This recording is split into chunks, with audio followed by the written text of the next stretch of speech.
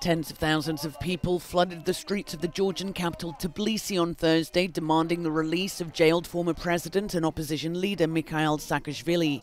Georgia's president from 2004 to 2013, Saakashvili was arrested and imprisoned in early October when he returned from exile in Ukraine.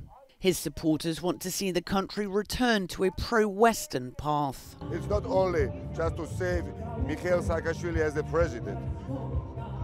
First of all, we have to save our future. We don't want to have Lukashenko regime in Georgia. We don't want to be the state who will be very far from being democracy. So today's evening is very promising. Saakashvili and his supporters say the charges against him are politically motivated, and he declared a hunger strike shortly after his arrest. Meanwhile, the opposition is preparing for a runoff in municipal elections in major cities scheduled for the 30th of October.